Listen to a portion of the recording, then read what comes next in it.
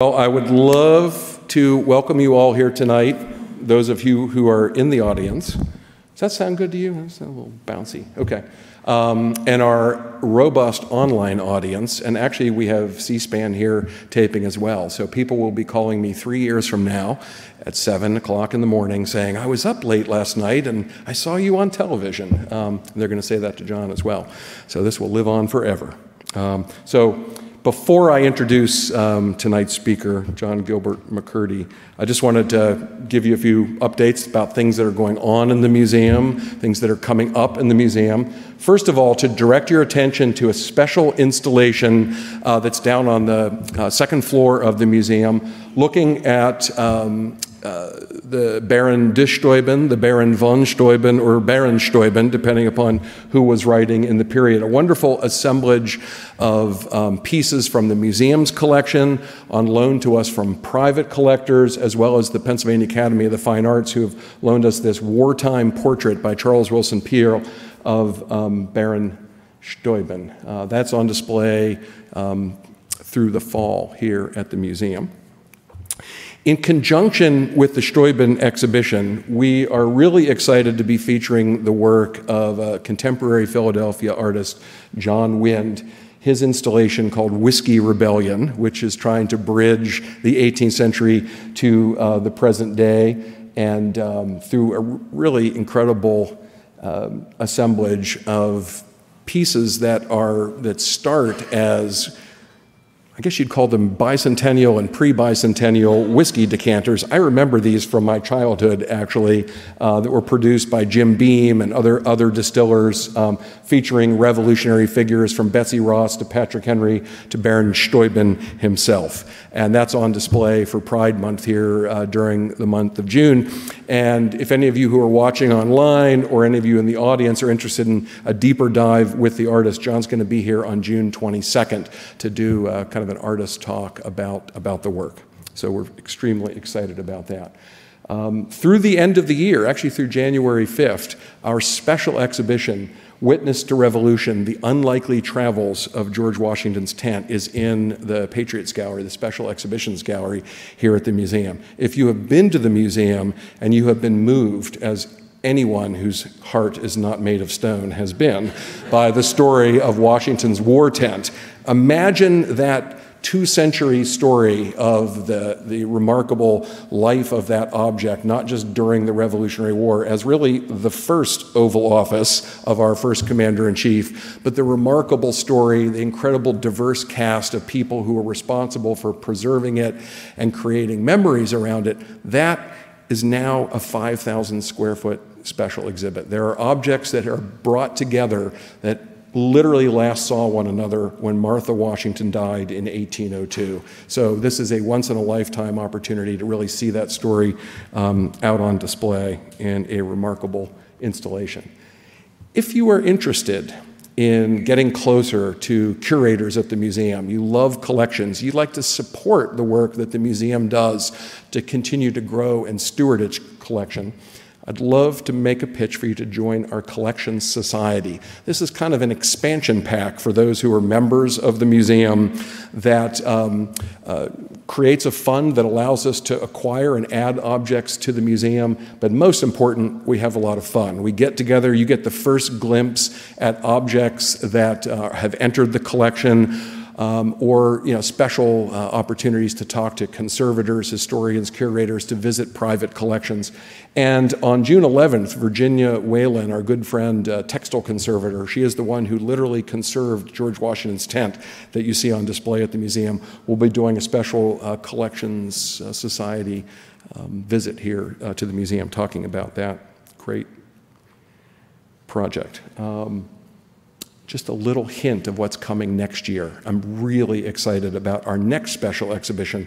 It will open on April 19th of 2025. That is the 250th anniversary of the shots heard round the world. This is really, we talk about 2026 as the 250th, and that's the Declaration, but let's remember there was a good long year and a bit of fighting that took place before that. And so the 250th of our nation's birth actually begins next year. And so on April 19th, Also, the 8th anniversary of the Museum of the American Revolution. We will open Banners of Liberty. This is an exhibition of original Revolutionary War flags. Now, there are only about 30 surviving American flags used by revolutionary forces. We are going to have at least half of them in the room downstairs. If you are 100 years old, you have not been in the presence of this many original flags. If you are born today and live 100 years, or if, remarkably, you live another 100 years on top of those you've already accrued, you are not going to have an opportunity like this. This is like the King's Tut exhibit of the Revolutionary War that will be here on display. So super excited about that. Also, our speaker series, of course, Read the Revolution, is wrapping up tonight for last season.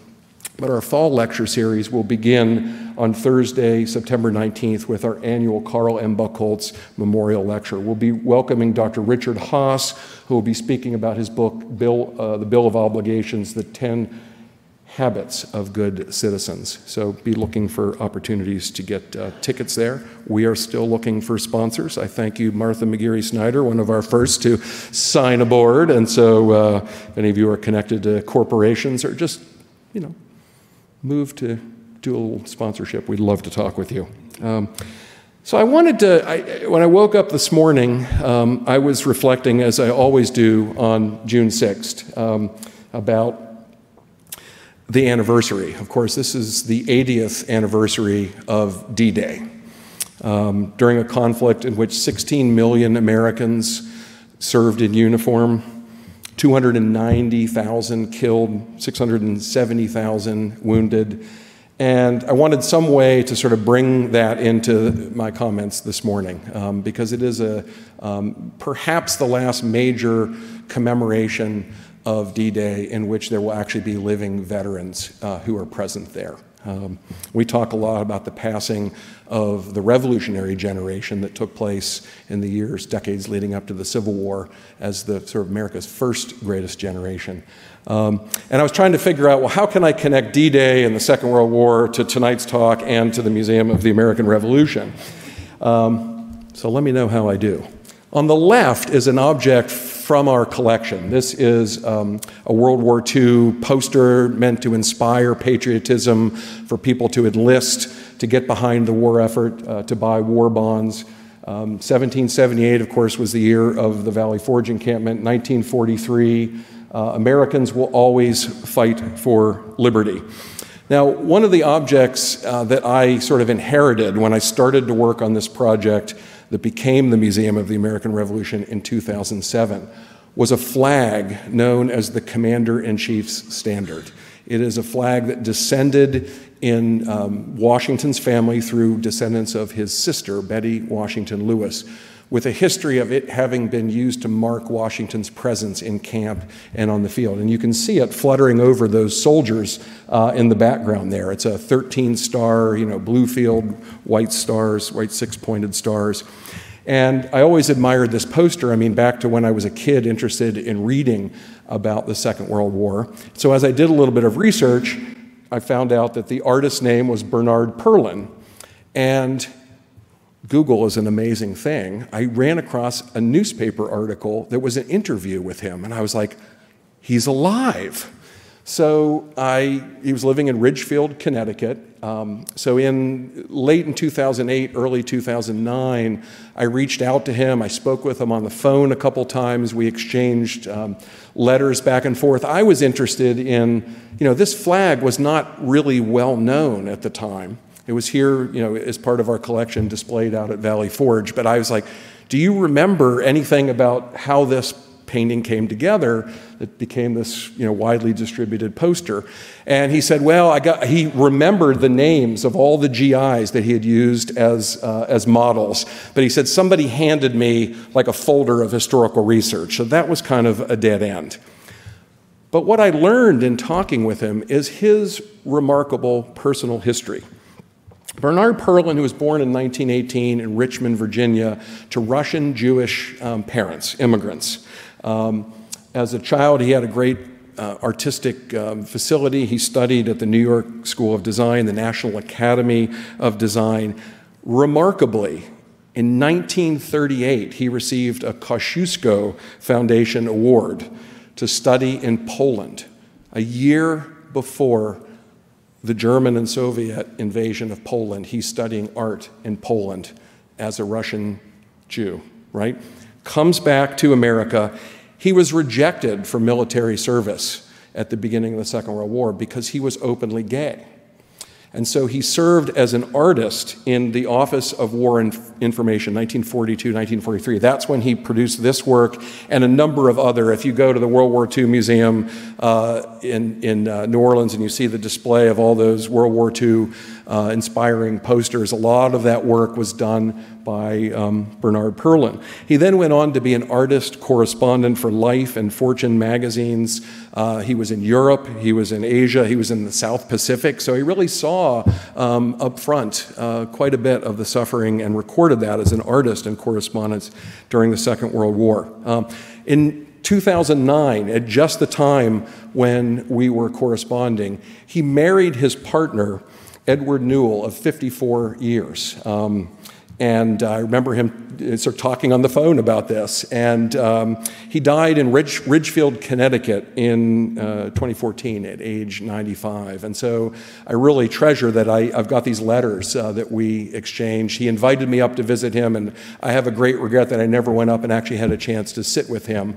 But I just thought, as we were reflecting on the subject of tonight's talk, how many conflicts have stories that were not, have not been told. And that is the subject, of course, that is near and dear to the heart of this museum. It has been baked into the DNA of this place since we opened. And I am so excited to introduce then our speaker tonight, John Gilbert McCurdy. I'm going to torture you with his bio just because it's so impressive. Dr. McCurdy is professor of history at Eastern Michigan University, where he's taught since 2005. Has been nominated for many teaching awards. It's no surprise when you hear him speak tonight because he's so engaging, and received the Faculty Scholarship Award in 2010. He teaches courses in colonial, revolutionary America, as well as LGBTQ plus history. Tonight, he's, of course, here to speak about his third book, which is titled Vicious and Immoral, Homosexuality, the American Revolution, and the Trials of Robert Newburgh, which was published just this week. This is literally the book launch tonight, and that's published by Johns Hopkins University Press. He's also the author of Quarters, the Accommodation of the British Army and the Coming of the American Revolution. And those, of course, are both available to purchase and have signed this evening for those of you who are joining us in person. And that was named 2019 Book of the Year by the Journal of the American Revolution. His first book was called Citizen Bachelors, Manhood and the Creation of the United States. He's written numerous articles. He received his PhD from Washington University in St. Louis and has an MA from the University of Chicago, a BA from Knox College. And we are delighted to have you back in Philadelphia tonight, Professor McCurdy, and look forward to a scintillating exploration of this important topic. So please.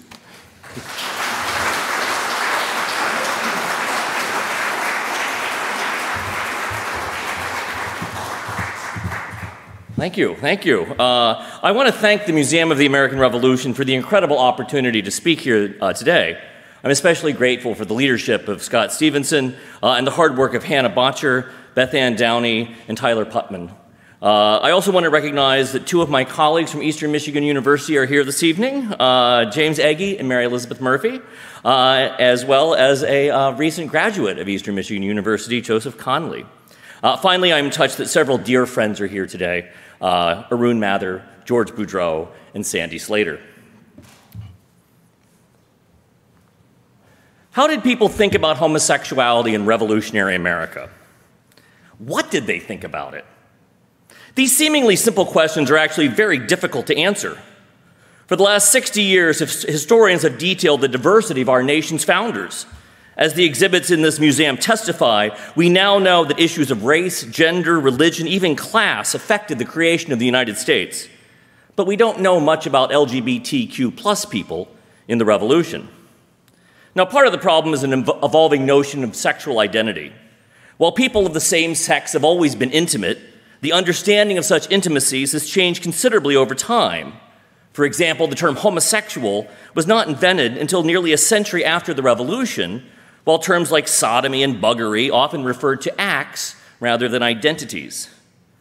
Another problem is that we have limited sources. Unlike earlier eras, there are only scraps of evidence to understand same-sex intimacy in the 18th century. For the Revolution, probably the best examples are U.S. Army Lieutenant Frederick Ensslin, who was court-martialed for attempting to commit sodomy with another soldier, and Baron von Steuben, who we've heard about, the Prussian officer who trained the Continentals, in part because he was here in America, because he had been forced to flee his homeland because he had taken familiarities with young boys. These examples are frustratingly curt. They tell us very little about how people in revolutionary America thought about homosexuality and nothing about how these men saw themselves. Moreover, they offer little insight into how the war for independence affected or was affected by sexuality. In contrast, the more we have studied African Americans, women, and others in the Revolution, the more we have come to appreciate how the independence movement radicalized these groups and laid the foundation for a more inclusive notion of citizenship. Calls for freedom from the enslaved gave rise to abolitionism, while the insistence that the founders remember the ladies led to the first feminist tracts in American history. Might the Revolution have also had a radical effect on men who had sex with men? And if so, was there a legacy of this inclusion? I've been researching the American Revolution for about a quarter century now, and so I know that these are very difficult questions to answer. When I first began my dissertation, I tried to get at these questions indirectly by studying single men. I initially thought that the laws and other strictures placed on bachelors in the colonial era reflected a desire to punish sodomites. But through my research, I found that this was not the case. As I detail in my book, Citizen Bachelors, Manhood and the Creation of the United States, most bachelors were straight. Indeed, it was men who fathered children out of wedlock that most concerned lawmakers and social commentators. Fears of men sodomizing each other was at best an afterthought. Accordingly, I dispensed with issues of sexuality when it came time to write another book. Instead of looking for men who had sex with men, I turned my attention toward other aspects of the American Revolution. The university I teach at is just down the road from the William L. Clements Library in Ann Arbor, which is one of the great repositories of early American history.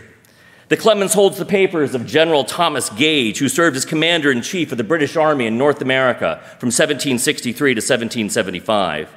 These letters are beautifully preserved and very easy to read as long as you can decipher cursive. I read through the Gage papers and discovered that the general was preoccupied with quartering, that is, where to house British soldiers in the American colonies.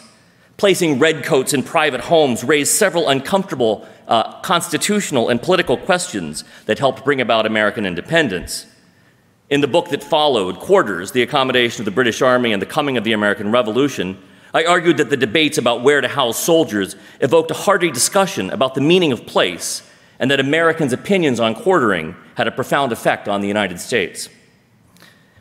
It was while reading through the Gage papers that I discovered the Trials of Robert Newburgh. At first, I skimmed the transcript. It didn't have much to do with quartering, and so I set it aside. After I finished Quarters, I returned to the Clements, thinking that the case might make a good article. But then I realized I'd only found the tip of the iceberg. The transcript in Ann Arbor was but one of several legal actions involving Robert Newburgh. I discovered 6 more cases at the UK National Archives at Kew. Unlike nearly every other source from this era, these transcripts and their supporting documents are dripping with detail. We actually get to hear what people thought about men who had sex with men, and we have an opportunity to think about how a man accused of same-sex intimacy negotiated this world. Moreover, the trials took place in Philadelphia and New York City less than a year before the Revolution began, and several men involved in the trials fought in the war for independence. More importantly, the rhetoric and ideology of the Revolution seeps through the testimony. The enemies of Robert Newburgh feared that his buggery threatened to bring down the British Empire, while he and his defenders utilized a language of rights and equality that was much closer to the words of the American founders than the British Army. Vicious and Immoral, Homosexuality, the American Revolution, and the Trials of Robert Newburgh is the result of this investigation. In my talk today, I want to give an overview of the book and discuss what the Trials of Robert Newburgh can tell us about homosexuality and the American Revolution. I believe that these cases can help us understand how people thought about homosexuality in revolutionary America and what they thought about it. Before I begin, I want to warn you about a couple of things. The Trials of Robert Newburgh are an imperfect data set. They cover only a small number of people in a short period of time. These documents detail male-male intimacy, but there is little concern for lesbianism, bisexuality, or transgender issues. Although women and African Americans appear occasionally, nearly every voice recorded is white and male. I also don't have pictures of the principal people involved in these cases, which I want to acknowledge before I start showing you pictures. Despite these limitations, I believe that Newburgh's trials indicate that homosexuality was widely understood in the era of the Revolution in ways not that dissimilar from our own, and that through his arguments, Robert Newburgh laid out better than anyone else the case for sexual liberalism in the nation that followed.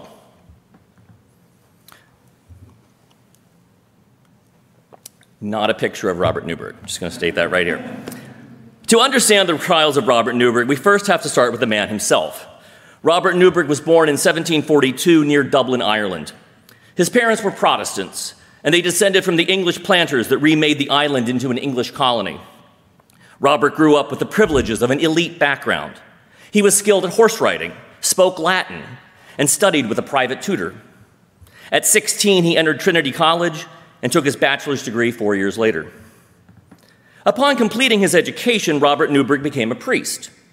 He had been raised in the Anglican tradition, and he took holy orders in the Church of Ireland, a Protestant denomination that was the Irish branch of the Church of England. Upon his ordination, Newburgh became a traveling parson, serving in several curacies, or temporary appointments, across Ireland. 3 years later, he entered the British Army as a chaplain. He purchased a commission in the 18th Regiment of Foot, also known as the Royal Irish Regiment. In May 1773, Robert Newburgh made his way to Cork, on the southern coast of Ireland, to seek passage to America. The 18th Regiment was then stationed in Philadelphia, and the regiment's colonel was insistent that the new chaplain join his unit as soon as possible. However, before he could depart, Newburgh received a most disquieting letter. "I am unfortunately acquainted with some parts of your character," the letter began, "which render you a very improper person to act as chaplain to a regiment I highly honor." According to the letter, several former and current British Army officers had testified that Newburgh was guilty of a most horrid and unnatural crime, particularly with your own manservant, whom you slept with. The man who wrote the letter was Thomas Batt, formerly a captain in the 18th Regiment. Batt had recently retired from military service and was in Ireland procuring alcohol for a wine shop he would later open in Philadelphia. During his time in Ireland, Batt heard rumors about Newburgh's sexual relations with his servant. In Batt's opinion, Newburgh's actions disqualified him from the army. So what was Robert Newburgh accused of doing? According to one testimony, when Newburgh was a traveling priest, he rented a room in the Irish town of Sligo. He brought his valet with him, and a separate bed was placed in his chambers for his servant boy. However, the landlady did notice and remark that the said pallet bed was unspoiled, meaning that the servant's bed was not used or slept on. In other words, the two men had slept together. Now, to be sure, it was not unusual for two men to share a bed in the 18th century.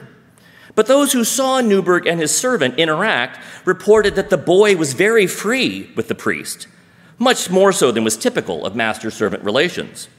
One observer noted that the two men quarreled like an old married couple, and that Newburgh always kept his own servant remarkably neat. The story of Newburgh and his servant spread across Ireland and remained a topic of gossip 4 years later. In fact, Thomas Batt did not seek out this information, rather he came upon it in casual conversation. A short time before I sold out of the regiment, Batt later testified, he was in the company of a number of gentlemen who asked him if he knew about the new chaplain of the 18th Regiment. When Batt replied that he did not, they then laughed at me a good deal, and they said I should soon know him, for that the first opportunity he would be into my beef. In short, many told me he was a notorious buggerer. This story troubled Thomas Batt, so he investigated the rumors, and soon he corroborated them. In Cork, Batt met a ship's captain about to sail for America. Robert Newburgh also sought passage on the ship, but the captain had refused to carry him to Philadelphia, as the captain told Thomas Batt if he took Mr. Newburgh to sea with him, that Mr. Newburgh would cruise up his gut. The language used to describe the chaplain's sexual activities is revealing.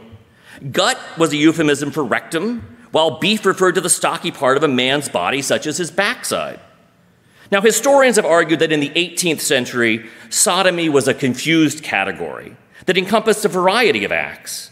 But Batt spoke specifically of anal sex in his account of Newburgh's sexual activities. He also perceived the priest to be the active partner in intercourse, which is not surprising given that his lover was his servant.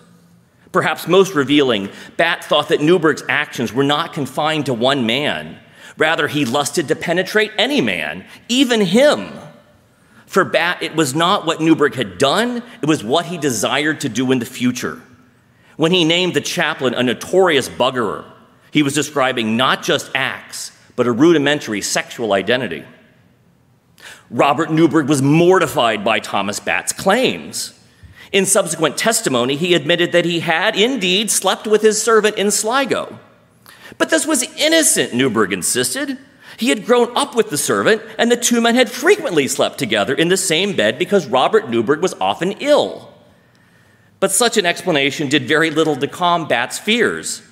In the 18th century, homoerotic desire was often believed to be the result of a nervous condition, such that Newburgh's admission of illness only confirmed his penchant for buggery. In June 1773, Robert Newburgh departed for America.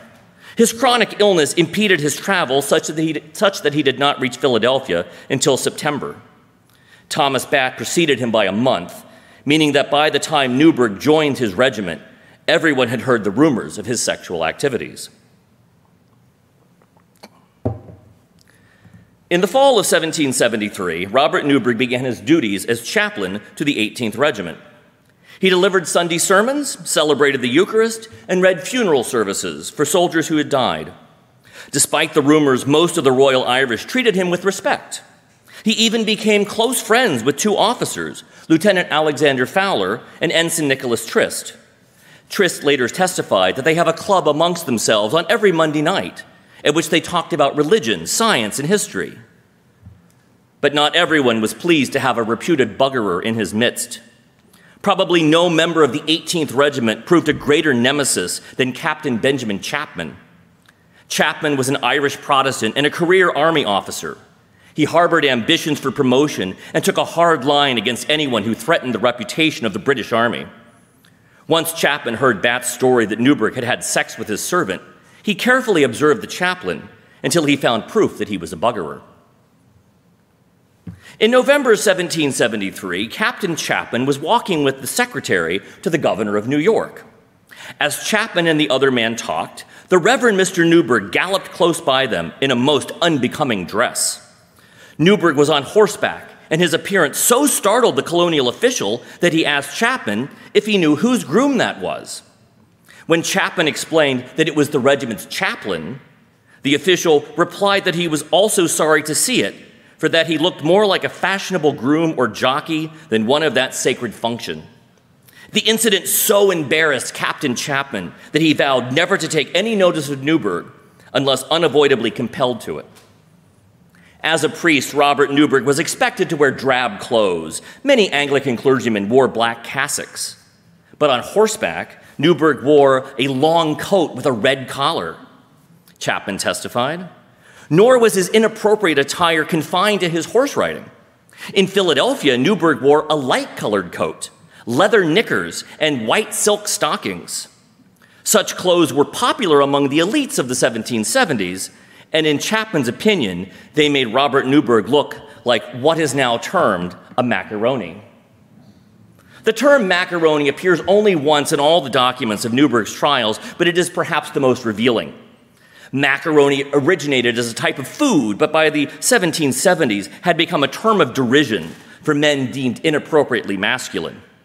A macaroni could be identified by his clothes and deportment, which were ridiculously ostentatious. The archetypal macaroni wore spotted or striped clothes, jockey-style printed cotton waistcoats, ridiculous wigs, and a small tri-cornered hat. He also carried a small sword, a watch fob, and a snuff box. Depictions were common, and Chaplain later testified he has seen a caricature of such a figure in his travels.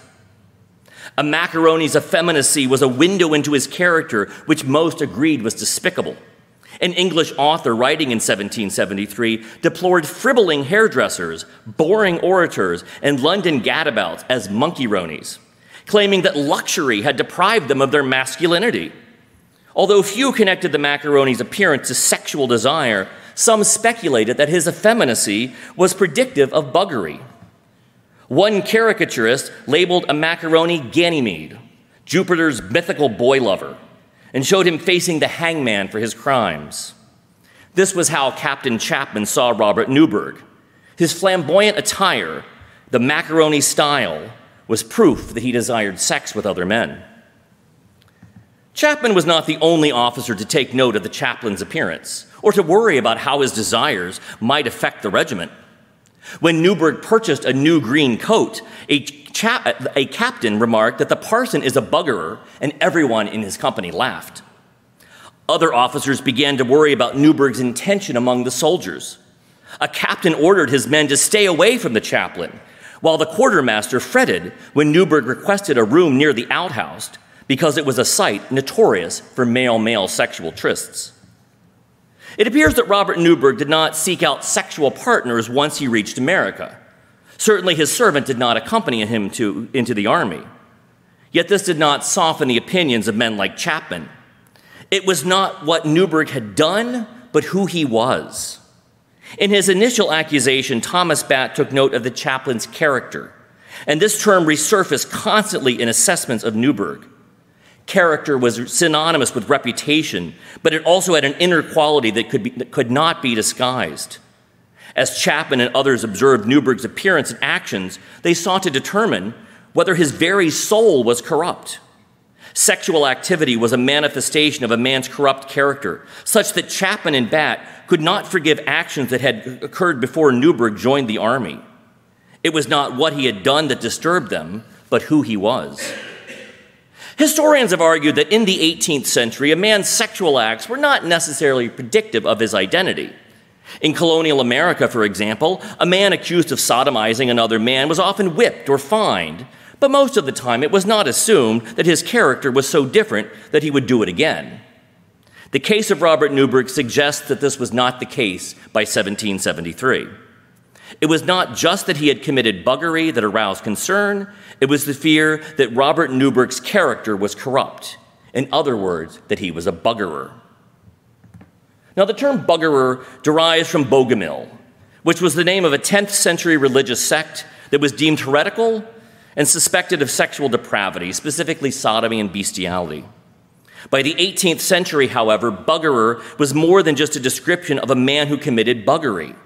A buggerer had a specific character. He possessed inner qualities that could be observed through his clothes and his actions. Buggerers were dangerous. They were immoral and threatened the divine order. They failed to marry and fathered children, preying on inferior men instead. They tempted others into depravity, not necessarily for sex, but as pawns that they could manipulate to ruin society. To be sure, a buggerer was not the same thing as a homosexual, but there were strong parallels between these two identities. Robert Newburgh had to respond to the charges against him. Once Captain Chapman turned against him, no enlisted man would go to him for spiritual guidance. Newburgh was a devout Christian who believed it his duty to help the less fortunate, but without the respect of the soldiers, he could not do his job.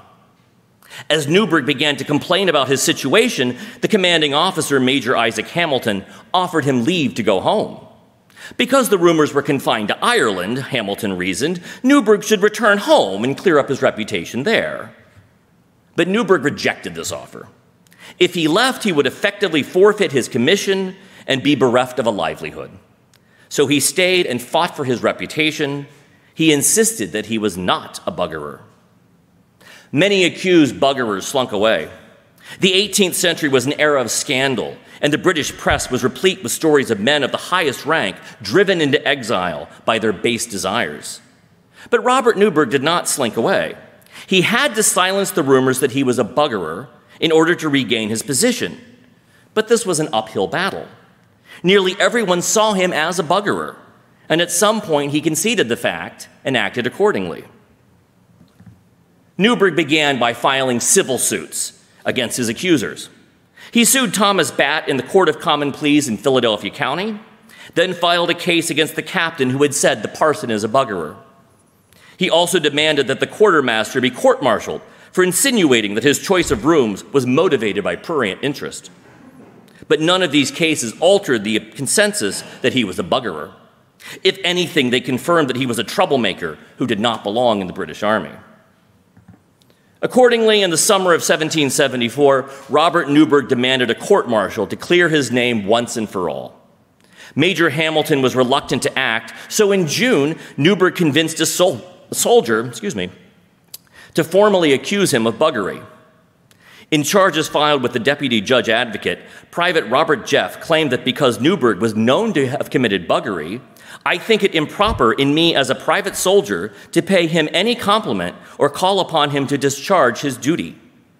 With the formal accusation of a sexual crime, the army had to act. It had to organize a general court-martial to decide on Newburgh's character.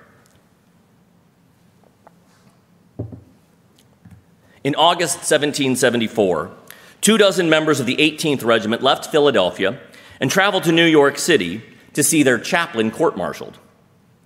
Robert Newburgh stood accused of vicious and immoral behavior, which broke down into charges of perjury, scandalous and indecent acts, and conduct derogatory from the sacred character with which he is invested. Serving as prosecutor for the army was Captain Benjamin Chapman, whose sour opinion of the chaplain had not improved in the last 8 months. Officers from other regiments served as a jury, and Robert Newburgh as his own defense attorney. The charges were serious. If convicted, Newburgh would be cashiered, that is, expelled from the British Army with no recompense for his commission. As he began his case, Captain Chapman announced that the army would not be prosecuting Newburgh for sodomy. Robert Jeff, the soldier who accused Mr. Newburgh of sodomy, had since deserted, Chapman told the court. But although Chapman dispensed with acts of buggery, he nevertheless prosecuted Newburgh as a buggerer. It had never been about acts for Chapman. Rather, it was the priest's character that made him unfit for the army. Chapman thus proceeded to introduce instances where Newburgh had acted disrespectfully toward his superiors, defied military hierarchy, and bore false witness in previous trials. The heart of the Army's case centered around Newburgh's relationship with a private soldier. On the third day of the trial, Chapman called Private Nicholas Gaffney and proceeded to elicit from him a tale of how the chaplain had seduced him. In so doing, he used Newburgh's reputation as a buggerer to argue that he had manipulated an innocent soldier to bring disorder to the regiment. Now, Nicholas Gaffney was a longtime member of the Royal Irish Regiment who had grown disgruntled in the service. The year before, he had accused his captain of corruption and demanded that the captain be tried. However, Gaffney was unable to substantiate his charges and subsequently found himself court-martialed. The idea of an enlisted man questioning the character of an officer offended many in the 18th Regiment. It indicated that military hierarchy was being challenged from below. As colonists in Philadelphia and New York became increasingly vocal in their questioning of monarchy and imperial rule, such instability within the British Army was deemed particularly troubling. During his trials, Private Gaffney had received legal advice from Robert Newburgh. This was initially kept secret from the officers of the regiment, but when the chaplain's involvement was discovered, the officers concluded that Gaffney would not have carried matters to those violent lengths had he not been assisted privately by some miscreant. For many in the Royal Irish, Newburgh's assistance of Gaffney proved that the chaplain did not care about the social order and was further proof of his character as a buggerer. At Newburgh's court-martial, Private Gaffney was the Army's star witness. Captain Chapman called him and elicited testimony that described the two men's relationship as completely inappropriate. According to Gaffney, Newburgh arranged meetings in his private chambers.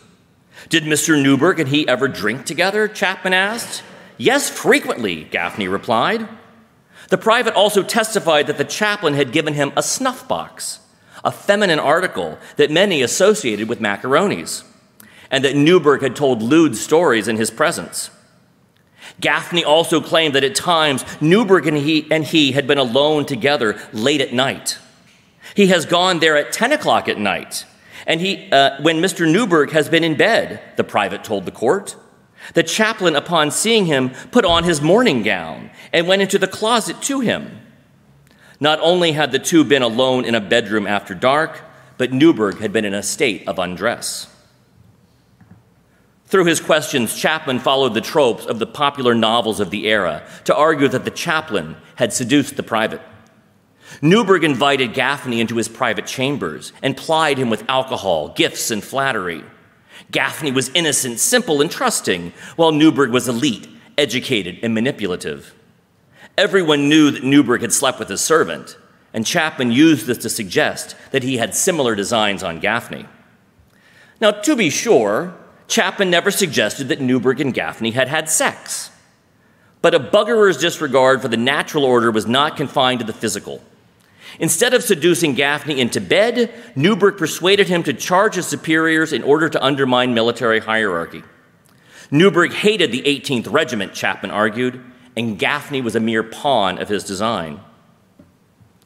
Once Chapman concluded his case, it was up to Robert Newburgh to offer a defense. He questioned the facts of the Army's case and called his two friends, Lieutenant Fowler and Ensign Trist, to speak to the strength of his character.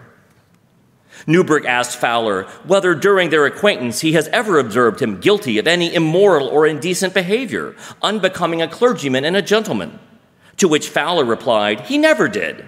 He always found Mr. Newburgh's company polite, agreeable, and edifying. Trist offered a similarly glowing appraisal of the chaplain's character. In effect, both men argued that because Newburgh had such a stellar character, he could not be a buggerer. The sanguine opinions of Fowler and Trist toward Newburgh stemmed from their own characters. Both men stood apart from the rest of the officers. Fowler was disabled, and Trist older and formally educated. They also disliked Captain Chapman and believed that his persecution of Newburgh was an instance of petty tyranny.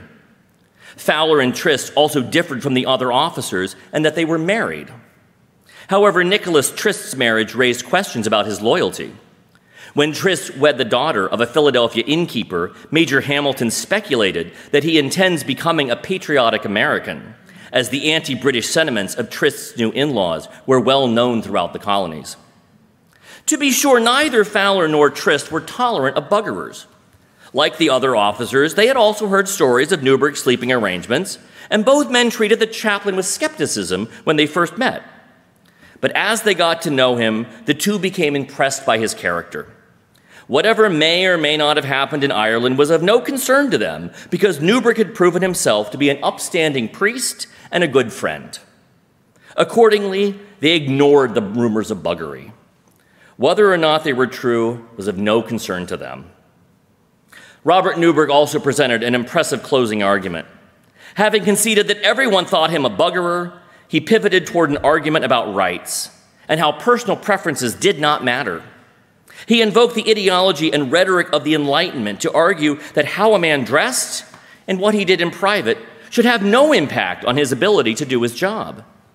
In so doing, he came dangerously close to mouthing the same words as the men who would declare independence less than 2 years later.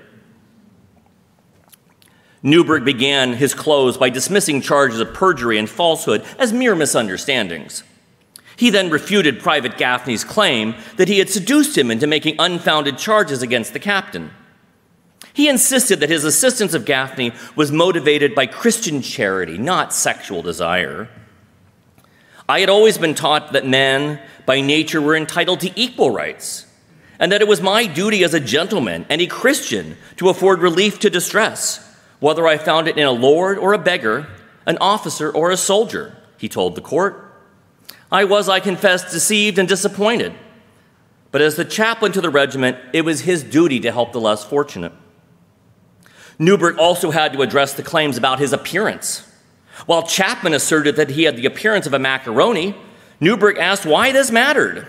What clergyman wore had been the subject of bitter debate in medieval times, but from the little acquaintance I had gained with the world in this age, I imagined all those old prejudices were exploded, and that man and ministers were judged of more by their principles and doctrines than their dress.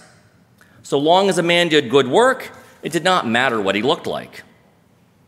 Throughout his defense and his closing argument, Robert Newburgh never argued that a man had the right to be a buggerer, or that what a person did in bed was irrelevant. Nevertheless, his rhetoric anticipated the sexual liberalism of a later age. His mention of equal rights in reference to Gaffney suggests that he believed that there was a place for all men in society, not just the high and mighty. Likewise, his dismissal of those old prejudices indicates he believed himself to be in a more enlightened age, when a man's appearance was irrelevant. He made all of these claims while standing accused of being a buggerer. Perhaps Robert Newburgh understood the connection. Certainly his accusers did. Now, I won't tell you how the court-martial turned out because I want you to buy the book.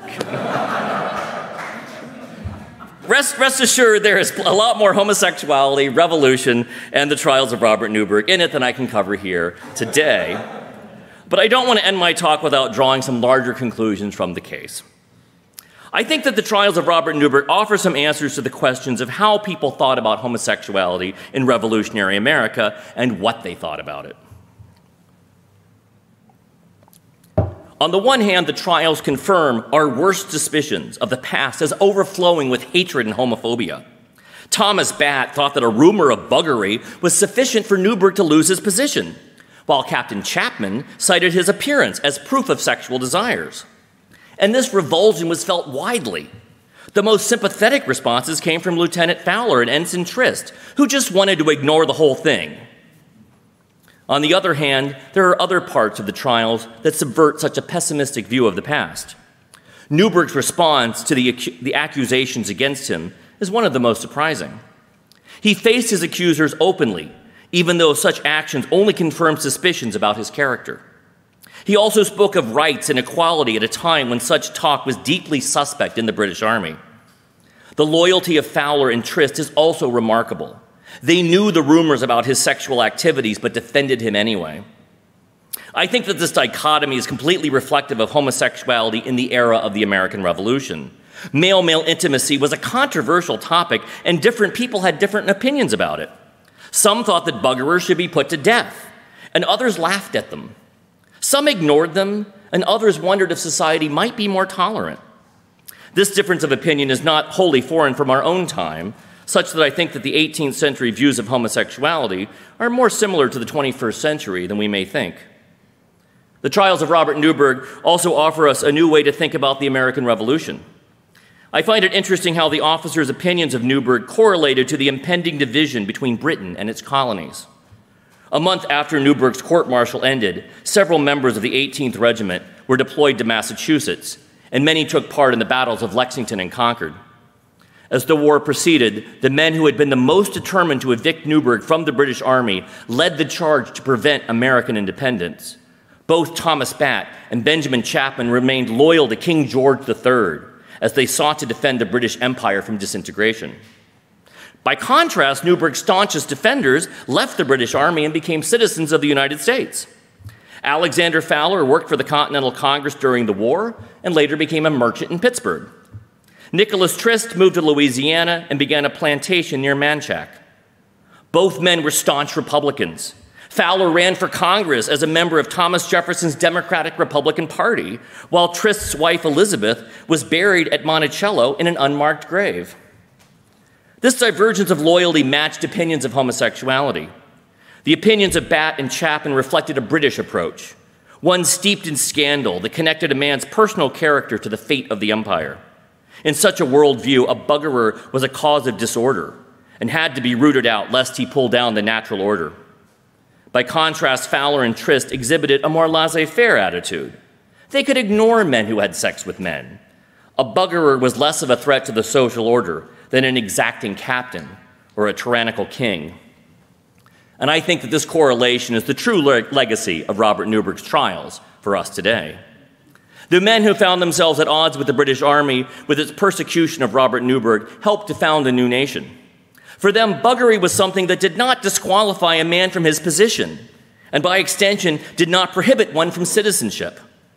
Historians have argued that because the ideology of the American Revolution contained a commitment to individual rights and liberty, that the nation that followed always contained the seeds of abolitionism, feminism, and social equality. For this reason, we should not be so quick to dismiss the revolutionary potential of Newburgh's trials. Perhaps as with race and gender, we can appreciate the potential for inclusion of LGBTQ plus people that was inherent in the creation of the United States, even if full equality was delayed by 2 centuries. Thank you.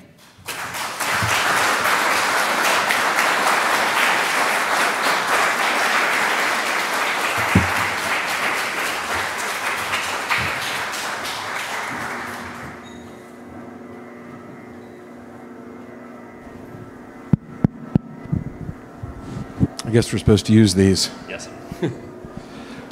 Wow. You convinced me.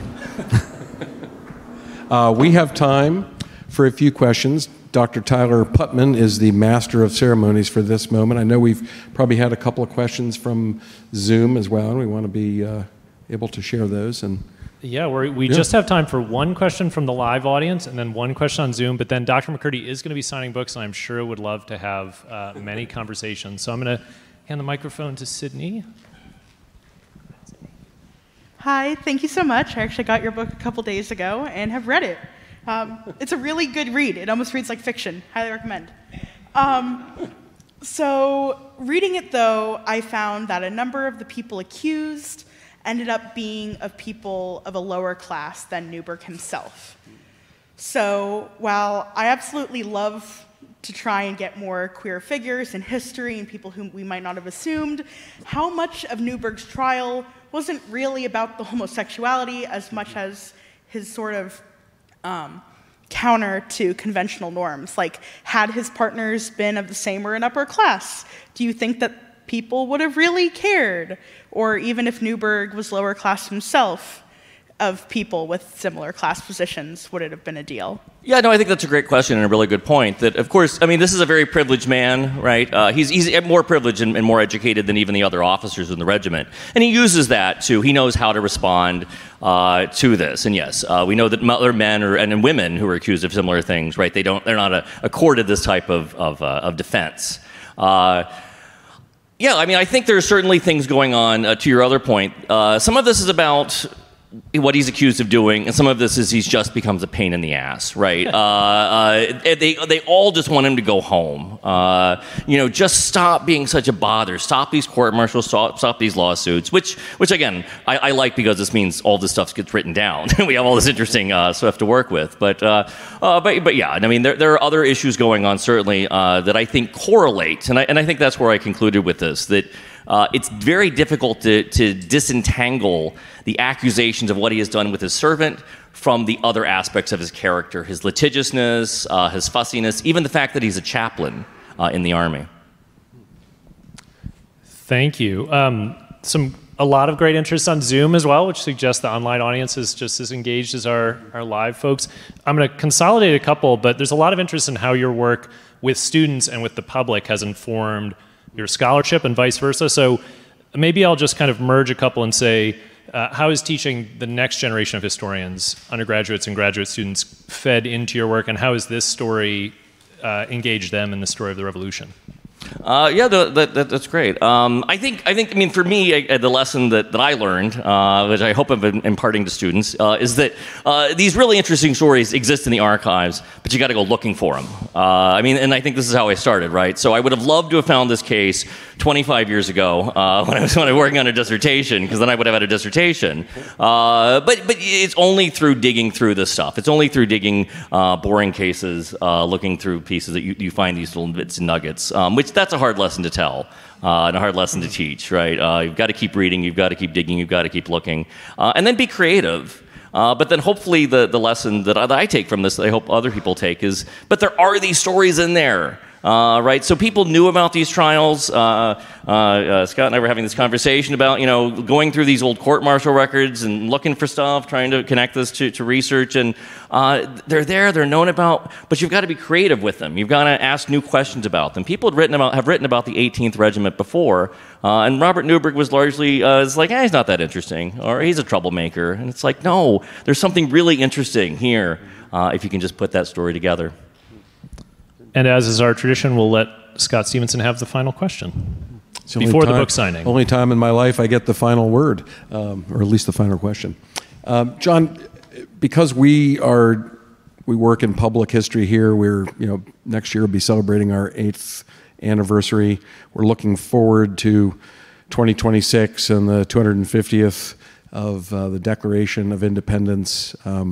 The museum was really founded to tell a broader and more inclusive story of the American Revolution than we would have seen 25 or 50 years ago, or certainly 100 years ago. I appreciate that you've been a visitor here several times before.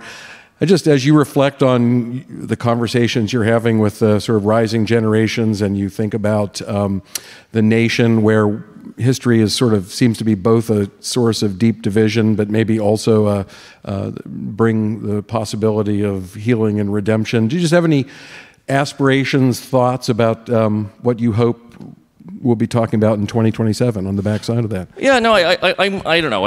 We're working on this for a while, and I'm still very bully on the American Revolution. I think there's a lot of potential there, and I think there's a lot of criticism of the Revolution, of what it did or didn't do, could have done, and I think that's all very fitting. At the same time, I think there's still a great deal of hope. That the ideals that come from the Revolution do matter, right? The idea of liberty, of individual rights, of equal rights. And I think there are ways we can connect these to people living today, right? This is our legacy as the Revolution. The 250th is actually a time of celebration of those ideals. Even at the same time, we say they weren't all achieved. Today, even all of them aren't being achieved, but those ideals remain steadfast. Fantastic, thank you. Well, please join me in a warm thank you for John Gilbert McCurdy.